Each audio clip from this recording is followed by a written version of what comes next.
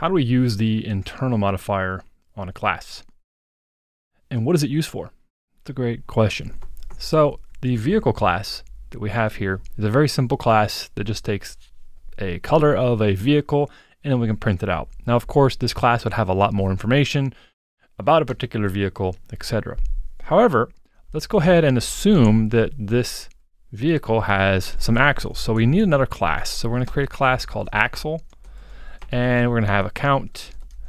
And this count is going to be, actually it's called number. And it's going to be an integer value, and that's basically the number of wheels. So we'll say number of wheels on the axle.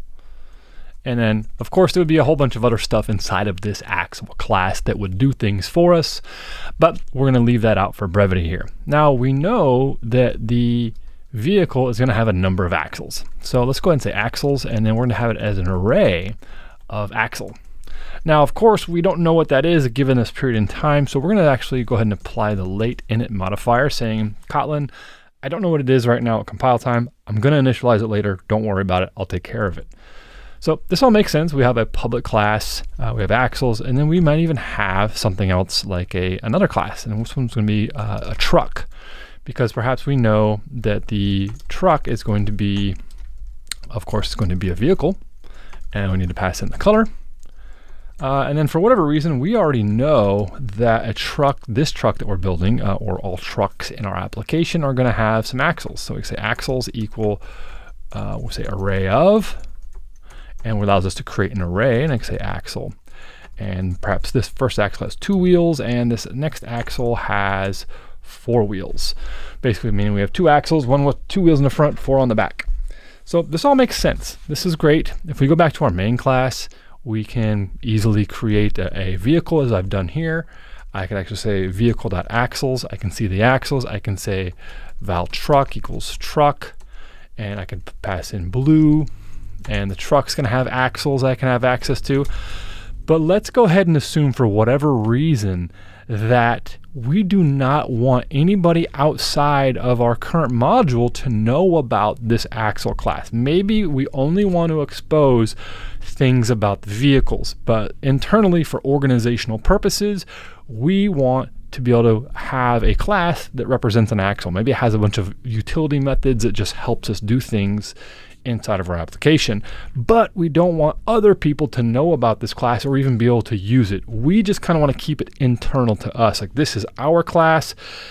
It's for us to do work with. We don't want anyone else using it. There is a way to do that, and you can apply the internal modifier to the class. Now notice we got a bunch of errors automatically right out of the gate.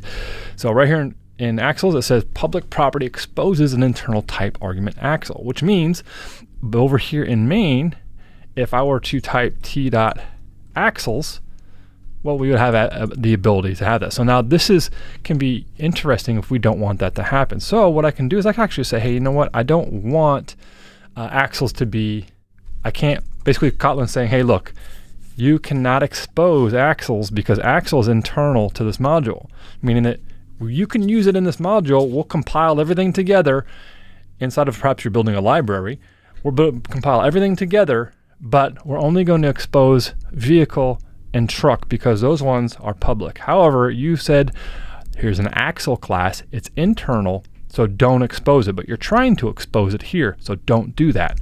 So in this case, what I really need to do is actually say put private axles. Now, as we see here, now we have another problem. Okay, can I access because it's private? So what we can do is then we say, you know what, let's change this to protected because we have a child class. Now we have protected, and what do we have here?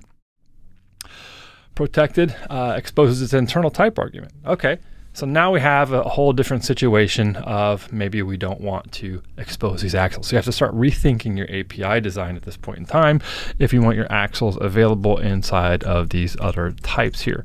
And so maybe you don't want to do that. Maybe you want to put it as private. It's like this. So now you have your axles that are private, and then perhaps you want to say the number of axles in the wheels, and you just want to expose this as a function. So you could do that. So you say add axle, and you say number of wheels, int. And then what you could do is you could do something like this. And all this would do is it would say axles dot, And you know, we just turn this into a list actually to make it a little bit easier to work with. We say axles dot,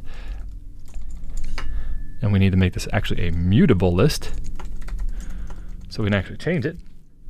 Otherwise, we have a read-only list. Add, and then we'll say axle, and then we'll pass in the number of wheels, and there we go. Now we can actually have that, and so if we know that we need this, we can say add axle, say 2, add axle, 4.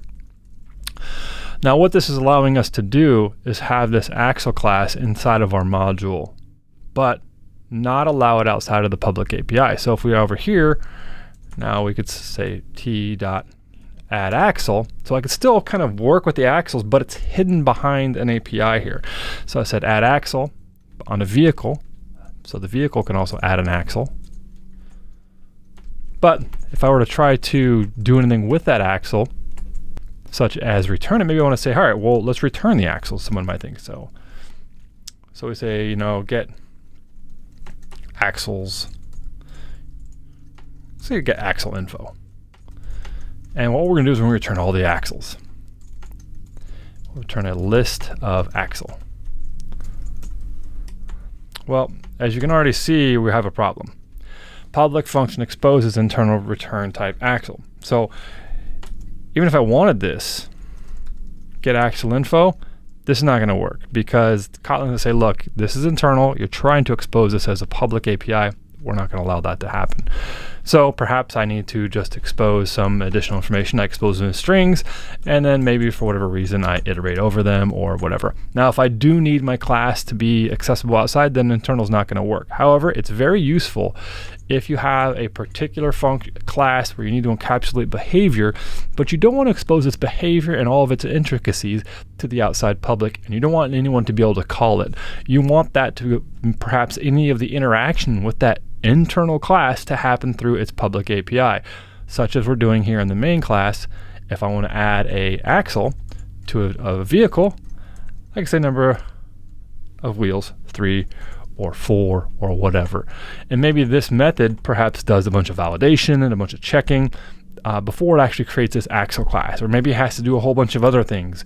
That your application maybe goes out and checks to see if, you know, are any axles available at the manufacturer? Can we even add an axle right now? What is an axle? Etc. So there's a whole bunch of things you can do, but it allows you to lock down your API internally. And so you kind of want to play with it and see what works best for you, but it's very useful for hiding bits of code and functionality and logic inside of your application, but still providing you with the ability to be organized inside of your module.